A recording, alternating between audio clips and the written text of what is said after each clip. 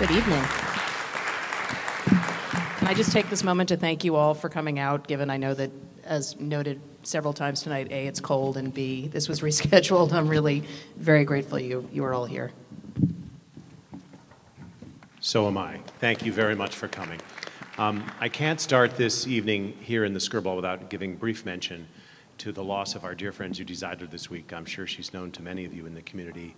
Dee Dee and I happened to meet her and Marvin on our honeymoon in Italy when we were staying in the same farmhouse complex in Tuscany. And one night after dinner, they brought over a batch of mulberries and ice cream for dessert, and we were friends ever since. So may her memory be a blessing, as I know that it is. Thank you, Jesse. Thank you, Andrea. It's a pleasure to be here with Maggie. For many reasons, we were colleagues at Politico. I'm not quite old enough to be her father, thankfully, but I'm definitely old enough to be her much older brother. And 40 years ago, when I was starting my career at the New York Times, her father was a star reporter on the Metro desk, and her mother was one of the leading, most important publicists in Manhattan, and she was allowed to talk to only one editor at the Metro desk, Anna Quinlan. So I feel really mashpuka with Maggie here tonight and delighted to be here. So Maggie, Donald Trump, you write in the book that when Donald Trump won, our colleague Adam Nagurney of the New York Times told you this would be the story of a lifetime. Our colleague Maureen Dowd told me the same thing, and I said, so was the Civil War, but I wouldn't want to have to cover it. I don't mean this question to sound flip, but how do you stand it? Well, first of all, thank you for doing this tonight, Todd. Thank you to everyone at Skirball for making this happen. Yes, as I write, Adam messaged me and said that this was good for me personally, meaning career-wise. And I wrote back, you have no idea what's coming. And I don't really know how to answer that because there are, in some ways, this is, you know, there are aspects of this that are like any other political beat. You know, you covered New York, you have covered the White House, you have covered, you know, all manner of politics nationally. And there is a certain sameness to that, but obviously there are many aspects of this that are different. I think what I found rewarding about being able to write this book was the ability to step back and look at it all and see what mattered and see what didn't over the course of the 4 years of the presidency and then both campaigns. I think that we expended a lot of energy that we didn't necessarily have to on certain things. And yet so much of what was taking place was, you know, completely norm-shattering, nothing we had seen before. You know, there was government corruption at a level that, you know, just was sort of out in the open with a sitting president who wasn't divested from his company, with a hotel down the street where foreign visitors were going to. Foreign visitors were going, and you know, half the Republican Party and half the lobbyists in D.C. He was charging the Secret Service to use his own hotel. Yeah. And so, you know, getting our arms around that, which was just taking place as if nothing was happening, at the same time that the work of the federal government was going on, that was something that I think was a challenge for all of us. I want to go back a bit because one of the things that's so clear in your book, you spend, I think, fully half the book on Donald Trump's years before the presidency in New York. And it seems to be that you think that's really an essential part of understanding him. When I was working in New York covering politics, Donald Trump was treated as a joke. He was a person you called for a funny quote or an outrageous statement. I remember I got a page one story out of his coming to get his wedding license with Marla Maples. That picture is in the book. I saw that, but he was part of the whole passing parade of New York.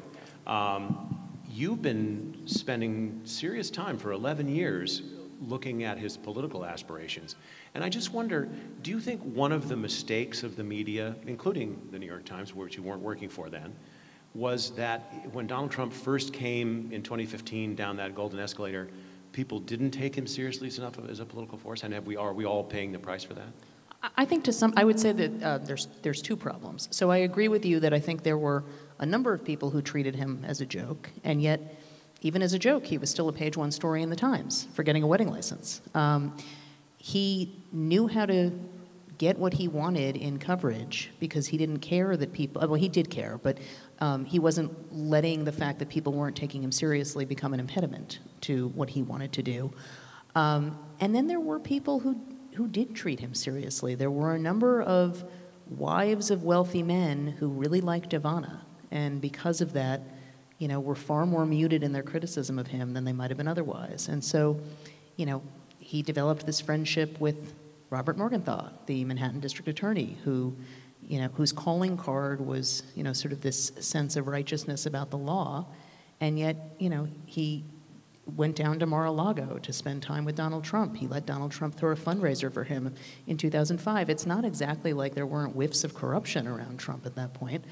So I think there were a number of ways in which he was enabled over all of those years leading up until 2015. And then, to your point, by the time 2015 rolled around, I think there was a presumption among those of us, certainly in much of the New York media and parts of the DC media, predicated partly on the fact that 4 years earlier he had spread this lie about Obama's birthplace, which vaulted him to the top of the polls, but ultimately he, saw enough downside with his overlords at the Apprentice that he dropped it and stayed on the television show.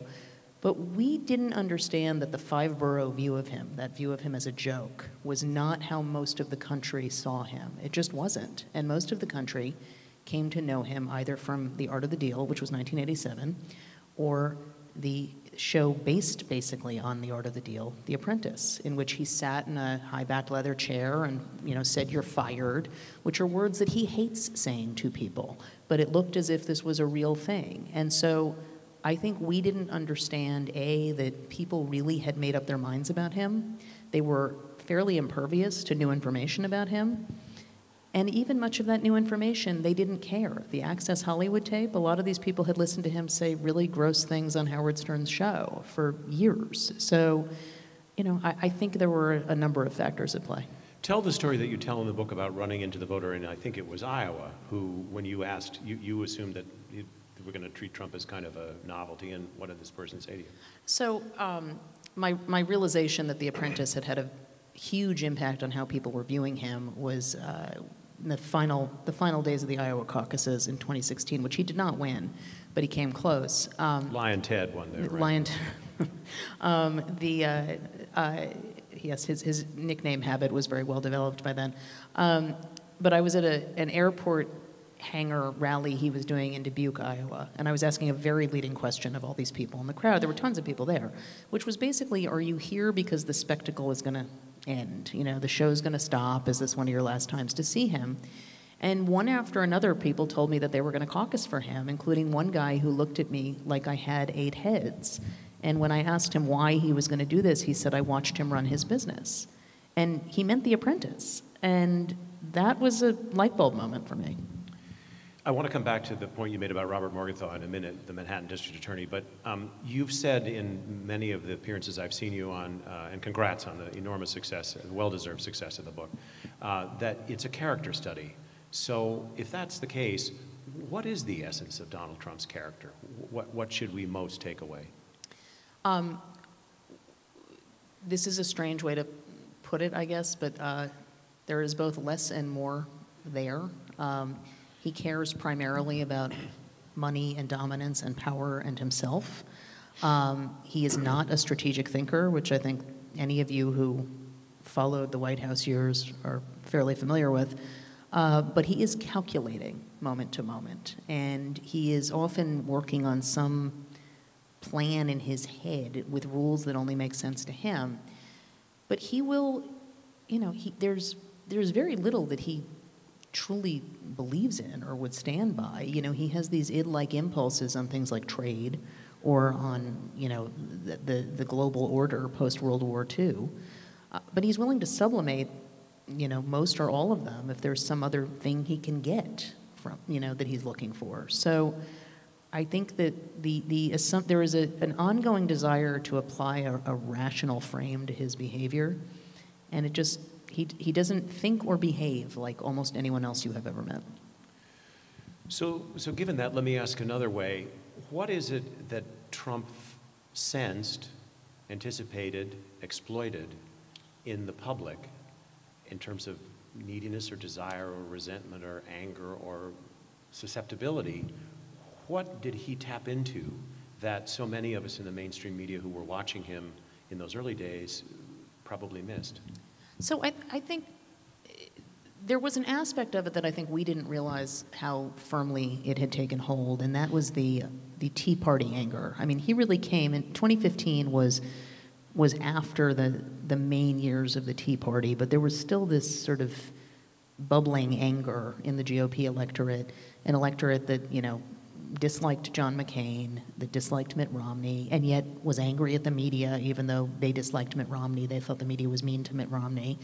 I think that we missed how willing people were to sublimate their own past stated impulses to vote for someone who would, quote unquote, fight. And what I think of when I say that is a story I worked on, and I write about this in the book, with one of my colleagues, Tom Kaplan, where we called self-identified evangelical voters who had said in our poll, in our survey, that they were voting for Trump. And this was, I think it was March or April of 2016. I might have the month wrong, but one after the other, they said, I don't care, he fights, my insurance premiums are too high, I don't like the way the Obama administration has behaved. One guy told us that Trump's personal life is saint-like compared to Bill Clinton. And this was the kind of feedback that we were getting. And I think from the Trump... That from an evangelical. From evangelicals, and self-described evangelicals. And so, I think that what we missed was how, in addition to how branded Trump already was, he really feeds on anger, and he's really good at understanding the darkness of human emotions. This is not going to be an uplifting night, so I apologize in advance.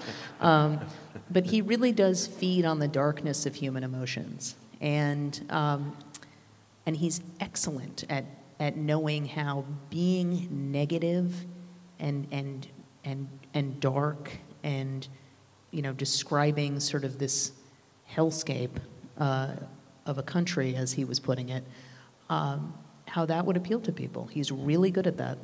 When the Tea Party arose in anger of 2009 and 2010 in response to President Obama's ascendancy and Obamacare and the rest of it, the Republican leadership in Congress, in the person of John Boehner, among others, thought they could ride this tiger. They could take the anger, they could take the wave, but they could tame it and bring it to the benefit of establishmentarian uses. Obviously, they all were racked up on the shoals of that proposition. They lost. Kevin McCarthy, if he becomes the Speaker of the House next year, will presumably face some of the same problems if he even becomes the Speaker. But did Trump understand somehow, he understood that power was not something to ride, it was something that would ride you, and that he seemed to have a better understanding of what that anger was really about than the traditional Republicans who thought they figured it out. He did, although it's not because he was basing it on, learned studies of... Or polling. Or polling. I mean, he certainly looked at polling. He watched a lot of Fox News, and a lot of that was playing out there. And his ability to take what he sees and hears on television and skim it for ideas that he then repackages at his own really can't be overstated. And so he had, Sean Hannity in his ear. He had Jeanine Pirro, his friend on Fox News. He organically had people in place who could be in his ear on these fronts, except there's no through line. One of the things that I mentioned in the book is that after Romney lost, and remember right before he lost, that 47% tape came out where he was talking about 47% of the country as takers, essentially. And Trump said to someone, why would you insult half the country? And it was just, we've seen him insult half the country. Two-thirds of the country. Two-thirds of the country. And yet, he sees that as somehow different from what he's doing. And so I agree with you that I think that he found a way to ride it, and I think that he found a way to whip it into a frenzy, but I think he stumbled into that as much as anything. In one of your post-presidency interviews that you did for the book, Trump refers to you jocularly, but as his psychiatrist. So, Dr. Haberman, putting him on the couch for a minute, what is the source, in your view, of Trump's enormous reservoirs of anger, resentment, the things that seem to drive him so much, almost as feral forces. No, feral is a great word for them. And I should just note that, as I say in the book, it was a completely meaningless line to call me his psychiatrist. It was meant to flatter, and is the kind of thing he says about a lot of people and things, or his Twitter feed. But I think that, a lot of this stuff is pretty simple. I mean, I think some of this is just who he is. I mean, I write in the book about, him at 5 years old throwing rocks at a baby in a crib. So that's not something a lot of children I've known have done. And they've engaged in pranks, but not like that. I think he had a really, really tough father. Ivana Trump described him in her words as brutal. I think he had a father who bragged about him to others and was undermining in private and cold and distant. And I think that, Trump admired him, but also really resented him and feared him. And I think that's the main force in terms of the anger. In terms of the sort of not being given your respect thing and the grievance, there's just a chronic insecurity. I mean, one of the things that has always struck me about him is he sloughs off media coverage that would flatten other politicians. I mean, there's stuff that gets written about him that he just doesn't even register. The stuff that he does register, and I write about this in the book, are things like seeing me on television on Charlie Rose's show, which he only was watching because he was flipping the commercials during Lou Dobbs, and yes, I do know that to be true, seeing me say that he watches a lot of television. This was in 2017, which he only knows because he saw me say it on television. But he got very angry and was complaining about it for days to his aides. And it's because he sees that as some kind of a knock on his intelligence. That he can't read, he has to watch television. That he has to watch television, that he's just not that smart. And, this is somebody who, we've never seen his transcripts, but we know from things his sister has said, Marianne, that he had trouble getting, where he got into college was Fordham University, and, there's been all sorts of discussions about other kids taking tests for him, and so I think that's a huge source of insecurity for him. Where he gets offended is when people suggest he's not that rich. I mean, it's all this perception thing, and I just think it all comes from insecurity. What about his notable lack of kind of milk of human kindness? I mean, his mother was very ill in his early childhood. Some people have speculated that he didn't have the normal, appropriate bonding with a mother figure. Again, we're in a Jewish cultural center, so I have to ask, was there anything, do you put any stock in that theory, that he was deprived of love at a crucial point? I think he was deprived of love at many points. I think not just that moment when his mother was sick, but by all accounts, his mother was not a dominant force in that household over the years, and it was a household that was really run by Fred, and Fred was not warm or loving. Fred was, in addition to, however, literally tough he could be, he just was brusque and a man of few words and not prone to hugs. I think Wayne Barrett, who was the Village Voice muckraker and the first Trump biographer, and in whose footsteps we all follow, but Wayne had a line actually in a piece at Politico in 2016 about how, there's basically a love-sized hole missing in Donald Trump, and I think that's right. A colleague of ours once said that she thought that Maureen Dowd had such unique perspective on the Bush family because she viewed them the way an Irish maid in the downstairs of Kennebunkport would have seen the family. And President Bush the first clearly both couldn't stop talking to her and regretted sort of every time he did. You have a similar kind of symbiotic relationship with Trump, who keeps talking to you despite enormously critical coverage that you do. Do you think part of your experience and expertise in covering him comes from your New Yorkness, the fact that you grew up in New York, in the tabloid world of New York, that you worked for the Daily News, you worked for the Post, you worked for the Times, that you know that in your bones, sort of, and you know kind of what triggers him in a way? I think he has an intense fascination with the New York Times, and I'm just the person who covers him most often from the New York Times. I think the fact that I knew him before he was a candidate, and the fact that I worked in the tabloids, probably adds to a note of familiarity, and he tends to gravitate toward the familiar. He's an incredibly provincial guy. And so I think there is something to that, but I don't think I can overstate how obsessed he is with the New York Times. I think this is a fundamental misunderstanding of how journalism works, But there is a strain of criticism of you from the left that you somehow, because you write about him so much and you have access to him and his circle, and that you chronicle his comings and goings, that you somehow enable him. To me, personally, it seems you do exactly the opposite. You reveal him. But I'm sure you're familiar with that kind of strain of, well, what do you make of that, and what do you say to those people who say, how dare you even waste our time writing about him so much? Sure. I mean, I'm definitely familiar with the line of criticism. I should note that I haven't talked to him since I reported much earlier this year, and it was reporting for the book, but I made it public in February, that he had been flushing documents down the toilet, which was not a story he liked. But it was, I thought important, and I understand a lot of people heard it as, haha, toilet. We were talking about presidential records, and so, there's a larger story at play.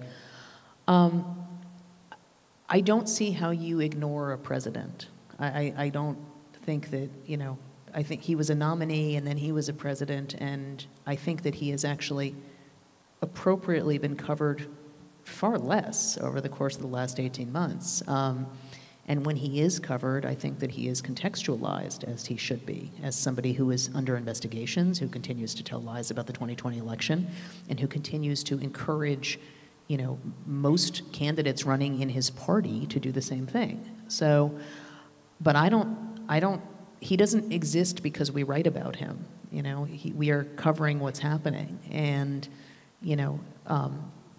writing about something and describing something is not endorsing something. And I think there's just a lack of understanding of how this works and what it means. I would put some of the fault on this, Todd, in terms of what people misunderstand about reporting on Twitter. A lot of people are getting their understanding of news, and they're not only getting their information from Twitter, they're getting their understanding of journalism from Twitter. There's a lot of misinformation about journalism on Twitter. This is an old dilemma for reporters who write books, especially political books in real time. But your book is full of fascinating news-making nuggets. I don't know if you can see in the light here, but I really did read every page. But I think there's also been a criticism of you. Again, personally, I think it's unfair that you held things back for the book. Could you explain a little bit about the ways in which people in the world of Washington in particular, it's an odd phenomenon, but they're often willing to talk for what they consider to be history instead of the first rough draft of history of the daily paper. Just talk a little bit about how that works. And did you feel that you were suppressing things that you only told us in the book that you should have told us in the New York Times? Sure. So the answer to that one, categorically no. And I know that a lot of people, have questions about this, not just with my book, but with I think any book, to your point, as events are unfolding. Books are just fundamentally different. Books are journalism. So I think part of the thing that people don't understand, to your point, is that people do feel like they're talking for history. Books aren't some whole other endeavor.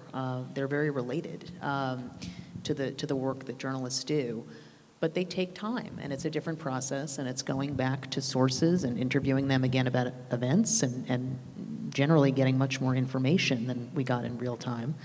My goal is always to get confirmable, reportable information out to the public as quickly as possible, but it takes time to confirm things, and it takes time to dig reporting out. The book is full of fascinating nuggets. I mean, that's why I have all those little tabs there. Some of these I think had been in the paper, some had not. That his focus on building the wall was a mnemonic device his aide suggested to try to get him to remember to bring up immigration as a talking point, right? Yeah, so one of the things that was really interesting to me was that I report about the work that he did in 2011 when he was thinking about running for president. And can you all hear me okay? Okay. Sorry, I'm a very low talker, and I'm very aware of it right now. When he was talking to different consultants, he had a meeting with two Republican pollsters, brothers, John and Jim McLaughlin, and he was going through his itemized list of what he cared about, and immigration didn't come up. So this is 2011. By 2014, immigration had become a big issue in the midterms that year.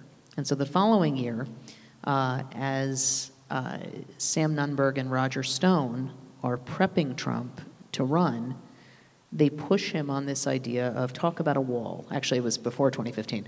Talk about a wall, because Trump couldn't focus on the topic. And it wasn't natural to him to bring it up. So he started bringing up the wall.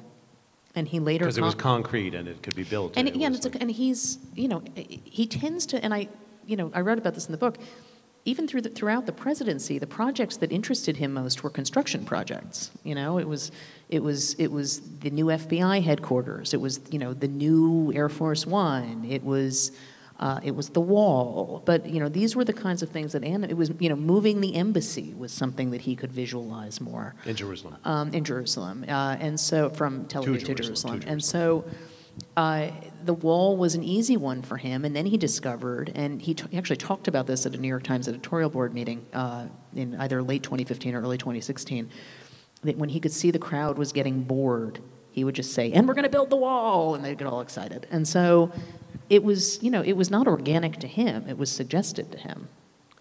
You also have all kinds of wonderful details about the tearing up the paper down the toilet, the fact that there's a plastic surgeon in the White House medical office. You have a little meditation on Rudy Giuliani's bathroom habits, airborne, and Trump's distaste for them. It's a very little. Why do people tell you this stuff? I mean, apart from your skill and charm and diligence and, they can't help themselves? I mean, like... I just look like I want to hear it, I guess. No, I don't... it depends on what we're talking about. The Giuliani one came up organically in a conversation where somebody just started talking about it. The paper down the toilet was, again, a part of... I first stumbled on it, and it was after he had left the White House, as part of a different conversation. And I can't get more deeply into it just because it gets to sourcing, but it wasn't like I was calling people saying, did he flush stuff? It was like it came up and this person sort of... Organically. Yes. Right, organically, and I was like, wait, what? And it took a while to confirm. And so,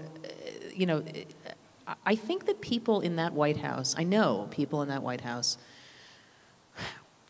some people talk because they want to harm some other person, right? They tell stories about a rival aide, and that's been time immemorial. That's not just this White House. It just was more intense in this White House.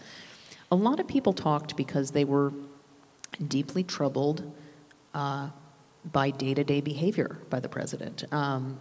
They talked because they needed help processing what they were seeing. I remember one White House official texting me in early 2017, very late at night, saying, a lot of people in this White House don't really understand the law.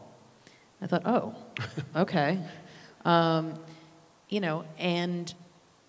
This was about the president and his, immediate advisors and family.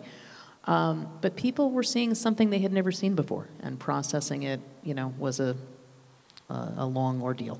Just as practice, that made me think of something. How do your sources mostly communicate with you these days? Text, email, phone, person, a meeting in the corner of 33rd and 3rd? I mean, all of the above, but generally speaking, it's over some encrypted app. Everybody's careful about that. Careful on that, yeah. To come back to the issue, whenever you guys, Andrea or whatever, want to bring questions up, just remind me that to the issue of press criticism more broadly, you write in the book that the press was woefully unprepared for dealing with a politician, and not just a politician, but a president of the United States who was willing to lie so freely. And the New York Times went through a big internal process, I know, to actually decide to use the word lie. How do you think the press has done in general in covering Donald Trump? Has it really yet figured out how to cover him, and are there lessons it needs to learn if he runs again next year? Well, I think he is going to run again, and I think it will begin this year, not next year. And so I think the press is very low on time to figure it out. But I think there are things the press has gotten a lot better about. I think that, I mentioned context earlier and contextualizing him. I think that, generally speaking, the media across the board is better at, pointing out that this is a potential likely candidate who's under multiple investigations at a state and federal level in 2 different states and 2 different DOJ investigations.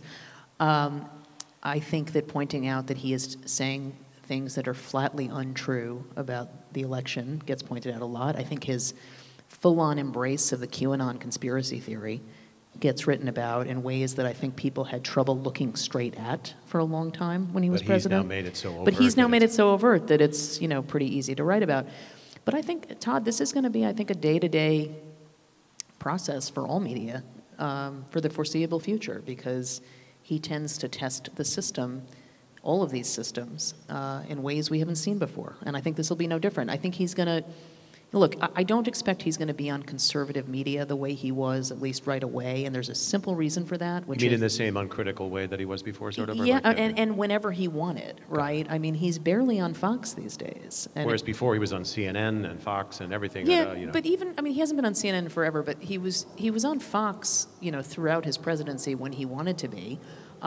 Since 2020, that really hasn't happened, and I think it's a combination of, I've written about this, others have written about this, that, Rupert Murdoch has sort of had his fill of some of this. But Fox and Newsmax and, a bunch of folks got sued by election companies for defamation for the things that they were putting on their air about the election. And there is a potential risk to having him on air. And I don't know what that's going to look like when he is a candidate, which again I assume he is going to be. But I think we're going to be dealing with a day-by-day basis how he gets covered, and I think there's going to be plenty of times where there are stories that just say, Donald Trump said, and there probably shouldn't be. I hate these kind of questions, but they're the questions people ask me, so I'll ask you. Thanks. Can he win again? Yeah, and I think anyone who I don't think that's a bad question, Todd. I think it's actually something people need to really think about. A couple of people have said to me, including people who, were until recently very close to him, he'll never win another national election. I just don't know how you say that at this point. I think that we have seen that, the Democrats, I think, have haltingly, I don't think it has been uniformly or across the board, tried to point to the midterms next week as vital in terms of democracy. And January 6th has been a huge focus of the press most of this year, and certainly most of last year, and it is nowhere near the top issue that most voters are thinking about. And if they are, they've probably made up their minds already that they're not voting for a Republican. I think that Trump's ability to get himself out of certain situations is unlike anything I've ever seen, and I think we have seen that the electorate's tolerance for transgressive behavior is a lot bigger than many of us thought it was. So yes. I think it's become somewhat reflexive to say that Trump is a symptom of the state of our politics more than a cause. But at the same time, it does seem fair to say that he's unleashed certain forces or made it possible to say things out loud that people weren't allowed to sort of privately think for the last 50 years. What are the political forces that you think Trump has unleashed, and is the Republican Party going to be able to in any way control those forces going forward? It's a really good question. I think that, and I agree with you that I think he is both a symptom and a cause. What I think he has, grabbed onto and fueled and then benefited from is this incredible sense of mistrust that now exists across the country. It's not just across politics, it's across everything. And we are seeing overt anti-Semitism. Trump posted a post on his social media website, Truth Social, a couple of Sundays, a late Sunday morning post about how U.S. Jews need to get their act together. It was get their act together was the quote. And what he meant was support him the way Israeli Jews do for actions he's taken related to Israel. It's pretty astonishing. And it was basically another moment where most Republicans, with their eyes on the midterms, averted their gaze and said nothing. I think that he has unleashed, or at least made permissible, a fair amount of overt racism. There are these ads that are airing, run by a group connected to Stephen Miller, Trump's former policy advisor and current advisor. Graduate of Santa Monica High. That's a good point. Who, that complain about anti-white racism. These ads are running in Georgia, where the two Senate candidates are both black men. That is not something that I think would have been mainstreamed, until recently. And I don't know how that genie gets put back in the bottle. One of the wonderful granular stories you tell in the book that I hadn't been aware of is, you mentioned earlier, Robert Morgenthau, the longtime Manhattan District Attorney, United States Attorney before that, son of Franklin Roosevelt's Treasury Secretary, close aide to Robert Kennedy, really never looked into Donald Trump's business dealings, and Donald Trump took great pains to contribute to Mr. Morgenthau's favorite charity, the Police Athletic League. Talk a little bit about that sort of favor bank of New York and in ways that people might not have realized. Sure. So, one of the things that I try to show in the book, and to your point earlier about how important I consider those years in New York to be to who he is and what he exported to Washington, the New York that he came up in was rife with corruption in the construction industry. The concrete industry was incredibly mobbed up. The political system was still dominated by machine politics, which was a Tammany Hall derivative. Aspects of the media were completely transactional. And, that is that favor economy that you're talking about. Morgenthau was a former federal prosecutor and a very known name in Democratic politics. And in the 1980s, Trump decided it was prudent to strike up a friendship with him. And some of it is that Morgenthau was part of the elite power structure that Trump badly wanted to be part of. But some of it was that, Trump thought that having, friends who were prosecutors was worthwhile. And it's a lifetime of Trump donating to and ingratiating himself with elected officials and prosecutors. And Morgenthau was open to it. Morgenthau would joke with people that the Police Athletic League was the only charity that Trump met his commitment to. And he liked Trump. So, I don't think that, I don't know if there was ever anything specific that crossed Morgenthau's desk. I talked to somebody, who knew what took place during some of those years in that office had been, and this person said that the only thing that they had ever gotten word of was Trump stiffing contractors, contractors being complained about stiffed, which was not new for Trump to do, and their attitude was, we're not a collection agency. And that's fine, but there were so many other red flags around Trump that they probably could have looked if they wanted to. Yeah. I think many people understand that one of Donald Trump's important role models was Roy Cohn, the lawyer for Senator McCarthy, and who became a fixer lawyer in Manhattan in the 60s, 70s, 80s, and so on. Less well understood is his admiration for the Brooklyn Democratic leader, Meade Esposito. Talk a little bit about that world of Brooklyn politics where his father operated and what Donald Trump learned from Meade. So after Trump's first year in office, and I wrote about this in 2017, Trump kept talking about this, figure in Brooklyn who he kept describing them as waving a baseball bat, but it was a cane that he was talking about. And Meade Esposito was this deeply corrupt, deeply powerful Brooklyn machine Democratic Party leader who made judges and made district attorneys, and and blessed real estate projects in his fiefdom. And this model of top-down, quote-unquote, leadership is, what Trump thought being in power looked like. And he spoke, lovingly about Meade Esposito when I asked him about him in this interview. Who kept a baseball bat in his desk. It was actually a cane, and he would swing it at people, according to Trump. But Trump said to me, Meade ruled with an iron fist. And it's the same language that he uses about Xi Jinping, rules with an iron fist. And, so much of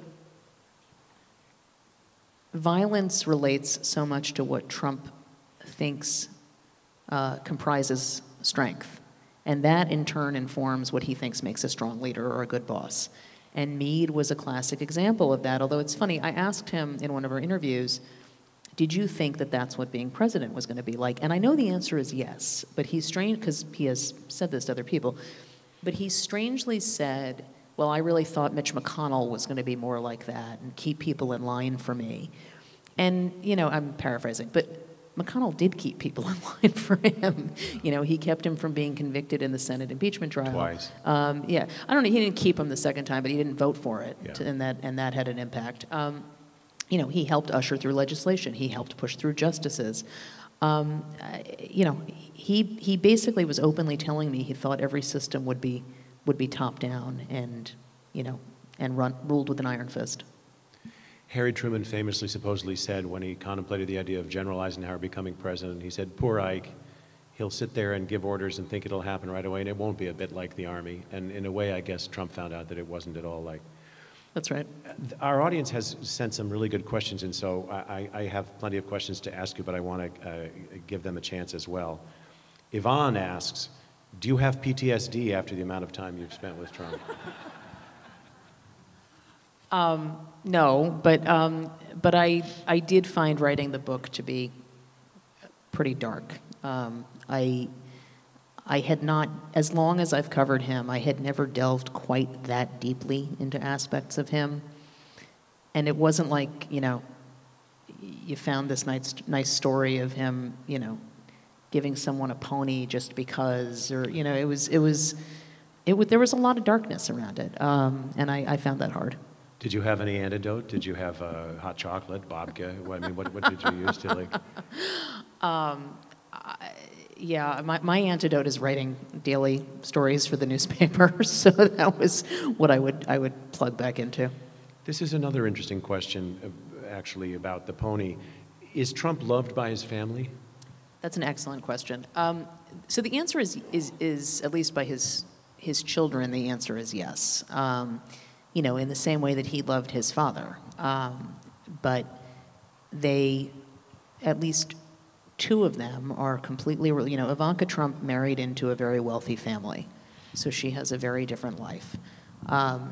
His sons are much more dependent on him, and that's just a very different circumstance. But they do all love him, but it's obviously complicated.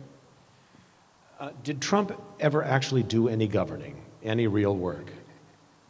It's a good question, but the answer is yes, he did. There were certainly days, one former official said to me, there were days where we basically didn't have a president. And I think that felt true to a lot of people who worked in the White House. I write about how, he would engage in all kinds of activities that just seemed to be passing the time, including making aides sit with him for over an hour and a half, going through the Who's Tommy soundtrack, searching on Spotify, searching for a song he insisted existed, and it did not, because he wanted to play this at his rally. He just had it in his mind that it was there. He thought it was there, wasn't there. They all sat, probably around 5 o'clock or so in the Oval Office for an hour and a half.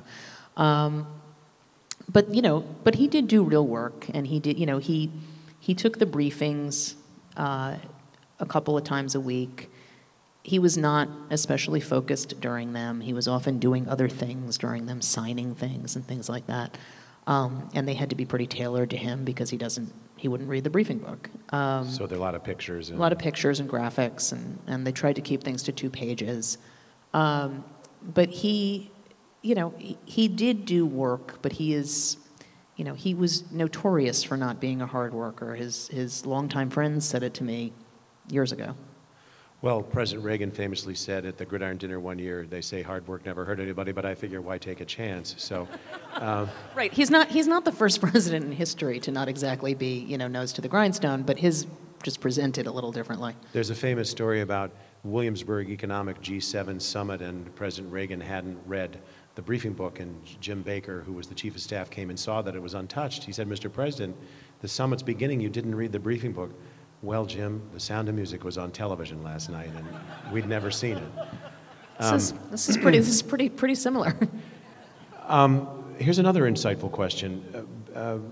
Per your reporting and observation, do any of Donald Trump's children have a similar set of political skills? That's also a really good question. The answer is no, But if one of them were to, I think Ivanka Trump has fantasies of being recruited to run for some office. I have a very hard time seeing it because I can't see her withstanding the media coverage unless it was or the back and forth of it all. Yeah, or unless it was a race that was just totally teed up for her. Don Jr. actually speaks the language of what is now the Republican base a lot more organically than his father did. And it was like that for a long time. And he's the only one who I could see maybe running for office, but I'm not positive. You've spent at least, by my count, 11 years thinking pretty seriously about the political side of Donald Trump. What surprised you the most, if anything, as you researched the book? Was there anything that really made you sit up and say howdy? I mean, flushing documents was up there. So I write in the book, and this actually hasn't gotten as much attention as some other stuff, and I've been a little surprised by it, and I think it sort of speaks to that whole hard to look right at it thing that I mentioned before. He had this girlfriend in the late 1990s after he had separated from Marla, and at one point he was dating, I think, both this woman, Cara Young, who was a biracial supermodel, and Melania Knauss at the same time. This is before he was married to Melania. And he could be, he seemed genuinely infatuated with Cara Young, according to a ton of people who knew him at the time, but he also was clearly enjoying the game of, who should I choose? And he would do things, and this surprised me. When her mother was sick, he helped arrange her care, which is sort of more standard. But there was this one anecdote where she's having trouble getting a car service to take her with her young son to the airport, and she calls Trump to see if he can help her get a car. And he drives his own limo down to pick her up and wears the limousine, like the chauffeur's cap, Wow. and drives it down himself. That surprised me a little bit. But was she having trouble because she was biracial and the cab driver wouldn't stop her? No, she was just having trouble getting a car service. But the flip side of that is, he meets her parents, and her mother is black and her father is white, and he says to her, a couple weeks later that she got her beauty from her mom and her brains from her dad, the white side. And, she told him he shouldn't joke about things like that. So it's, there's never just sort of the one side. It always comes with something. Now that the book is written, and let's just also say a big bestseller, are you going to keep covering Trump or change assignments? What would you like to do moving forward? And what the New York Times will have you do is a different question. Right. I just want to get a little sleep. But I think that I will cover Trump in some form or another as long as he is a political story, I suspect. But I do have bosses who make those decisions. Do you think, this is an interesting question too, it's something I've wondered about. You say that Trump will run again. Do you think he's worried about losing though? I mean, losing twice or once in the case may be, but I mean. He said the election that he lost was stolen and rigged, and he said the election he won was rigged. So I don't think he's going to have any problem saying the same thing if he loses again. Do you think there's a lot of earnest-minded, civic-minded people think that there'll somehow be, Liz Cheney suggested that, there should be a new party, a third party, the Republican Party will dissolve and something should rise from its ashes. Do you think the Republican Party can continue as a wholly owned subsidiary of Trump, or will there be an impulse to do something different? I don't think there's going to be an impulse to do anything different anytime soon. I mean, it would have to come from very loud voices in the form of Mitch McConnell or, people who are still firmly entrenched in the party, and not seen as never Trumpers. McConnell has real cred on working with Trump over a very long period of time and sublimating his own clear disgust with Trump. But I don't think that there's any market for that right now. I mean, this is the problem, is this is a market issue, right? And he's just doing what the market will tolerate. I mean, this is a question that goes to the same question. Why are so many Republicans following Trump despite his treatment of them and the problems he's caused them in other ways? Because he can whip his voters into a frenzy and they will lose their jobs. And one of the things I write about is that he proved over 4 years, and I'd say at this point now 6, that Republicans who he repeatedly criticized in the 2016 campaign were and are just as craven as he said they are. They're completely willing to be subservient to him to preserve themselves. And it's just that simple. All of these primary fields in these various races, almost all of them were various shades of Trump. And, it's not like there was some anti-Trump candidate who was going to win in most of these races. I would say Brian Kemp was frankly the strongest version, but Kemp was still running on a lot of things that Trump was successful with. This is a powerful question given where we're sitting tonight also. Notes that Trump has openly, acknowledged reading Mein Kampf and had admired dictators from North Korea to China. Is his goal really ultimately to turn the United States into some kind of authoritarian regime and become president for life? So I'm going to correct something, and it's important, and you'll see why. He hasn't acknowledged reading Mein Kampf. He had a book of Hitler's speeches on his bedside table. It's very important. But the reason that I'm making the point is I'm not actually sure how much of it he read. It was gifted to him by a friend, but whatever. He happily kept that next to his bedside, and told John Kelly in the White House that Hitler did some good things. And he said, why can't I have generals like Hitler's generals? Yeah, except the problem with that historically is that Hitler's generals tried to kill Hitler. So it also which he did not know. Right. And so I guess my point in pointing that out is that I don't think, and I've said this at various points over the last couple of weeks, and I've gotten some pushback for it, but he has strongman impulses, and he often behaves like a strong man or a bossist. He's not a true authoritarian in the sense that there's no, through line. For instance, he didn't take the COVID crisis to try to centralize his power. He just couldn't figure out what to do, and instead just retreated to feeling sorry for himself. And in some ways, that's more dangerous, because this goes back to my point at the beginning, which is that he doesn't really believe in anything, which means that he believes in himself. And if you're willing to present him with something that's good for him, he'll tend to jump at it. I don't think he has an authoritarian plan. I think he has a plan for revenge and spite if he wins again. Do you think, though, that he would be more dangerous in a second term because he knows where the light switches are and knows how the levers of power work and could staff his agencies with people who would be utterly loyal to him instead of stand back? Those are two separate questions. I think he would absolutely staff his agencies with people who are loyal to him or try to, although in many cases he will still have to get Senate confirmation on these appointees. And unless there is a large Senate majority, that's going to be tough with some of them. But I don't think that he knows where the lights are, how the levers of power work. I think he's never figured that out. I write in the book, so two things to that. I write in the book about how this is now 2019.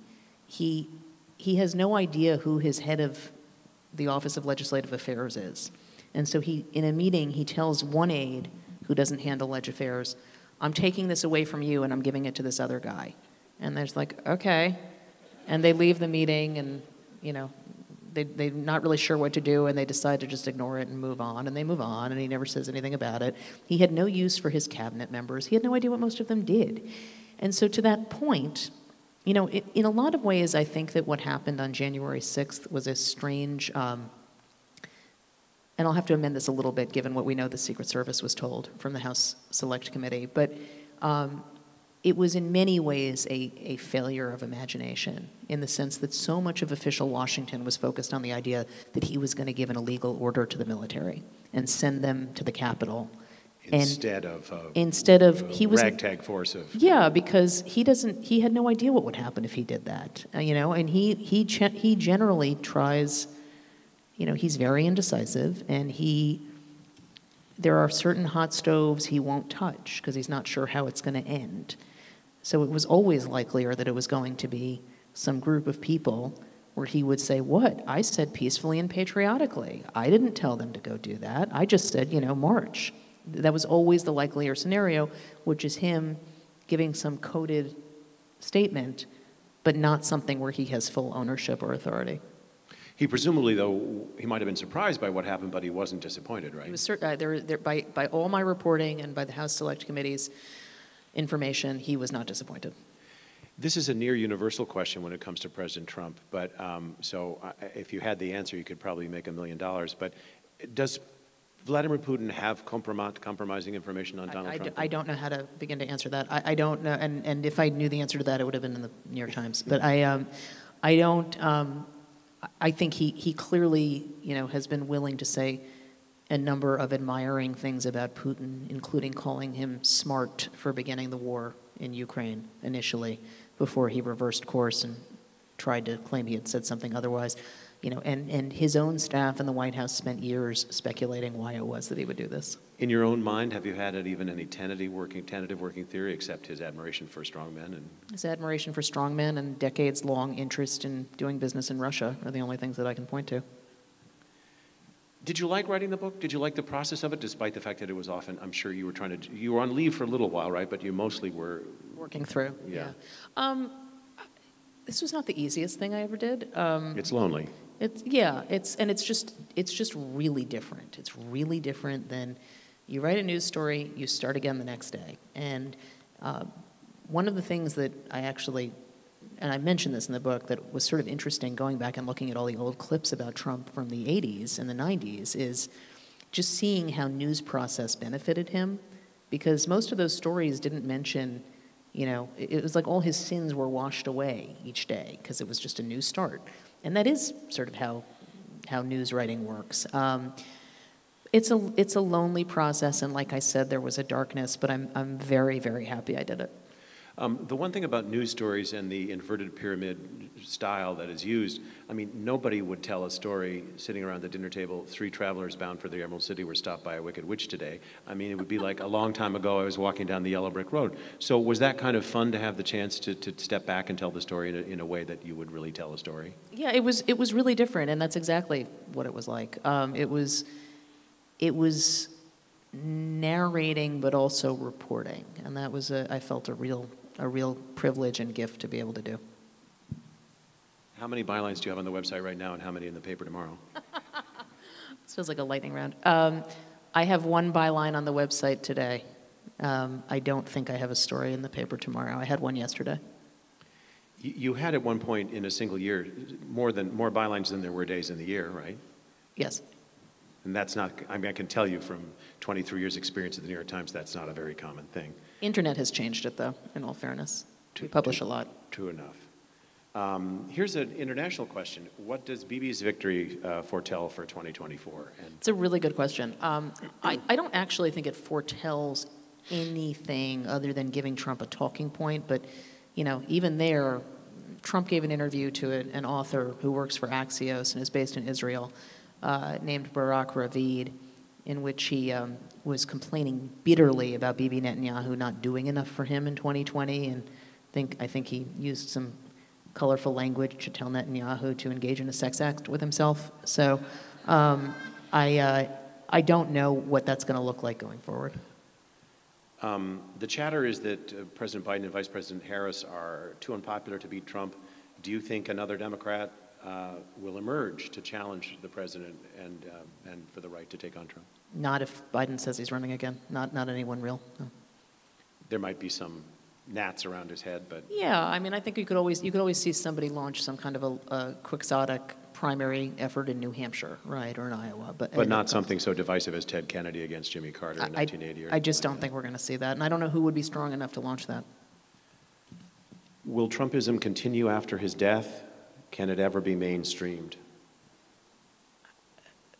Maybe. I don't know how long the span of his life is going to be, but I think that at the moment, I think Trumpism is going to be here for a while. You write, I think we're sort of coming to the end if I'm not mistaken, but if somebody wants to flag me in an opposite direction, let me know right away.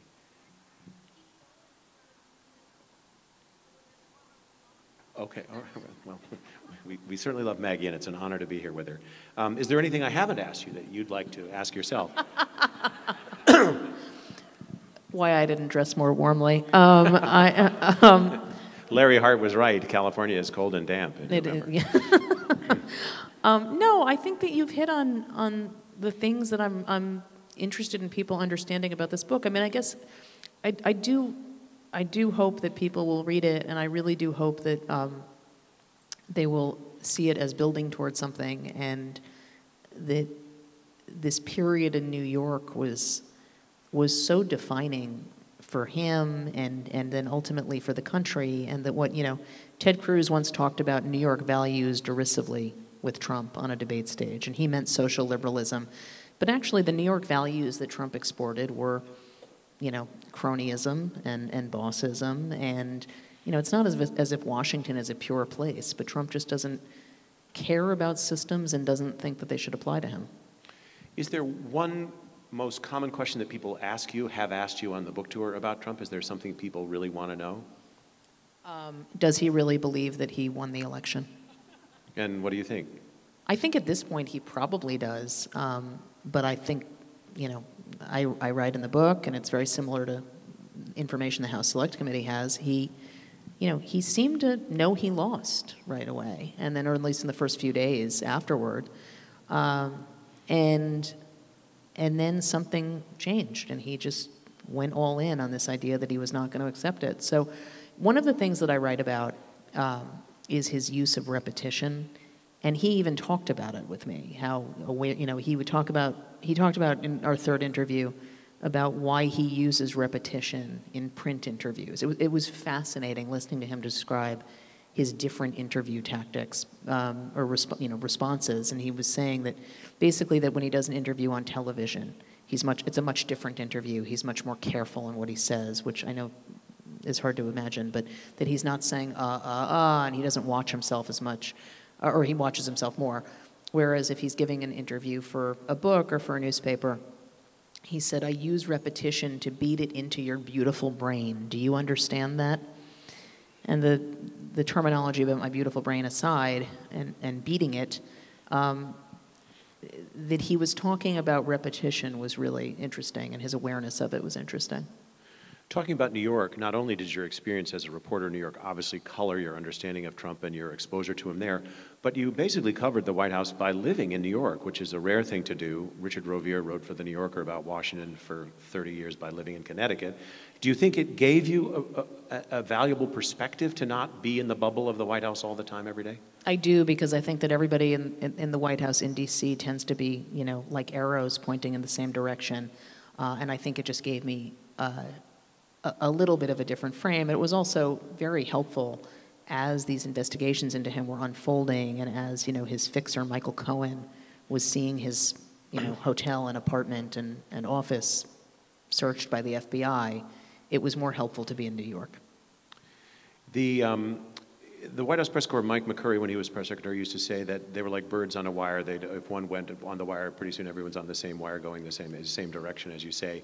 And obviously, part of covering the White House, part of covering Washington journalism requires a certain pack of journalism. You just know getting away from it. If the president does something on a given day, that's what everybody's going to write about. But were there other concrete ways that you were just as happy not to be in that little rabbit warren of a White House and stuck in the briefing room and all of that? Yeah, I mean, I think it got so combative in that briefing room that it was really, it became sort of futile at a certain point. Not a place for real exchange of meaningful information. information. No, and I mean, and to be clear, it's not that I think the briefing room is a great, font of ideas, over the last 10 years, but I think that I think it's been degrading over time.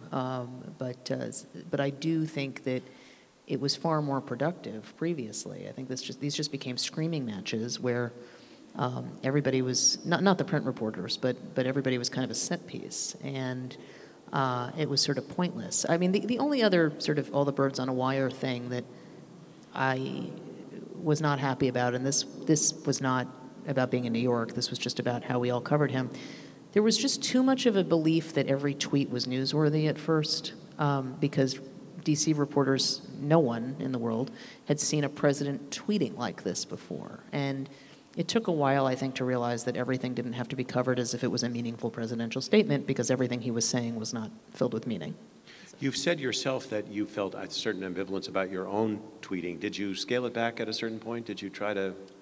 I did, and then I discovered that because the guy I covered was on Twitter, this wasn't really working. And so So I went back. Just to have equal time, so to speak, or have a voice there. To know what he was saying. I mean, and to know what people were reacting to what he was saying. It just wasn't feasible not being on. And of course, you know, it was fashionable to say 30 years ago when I was covering the White House that it was a 24/7 news cycle. That isn't really true.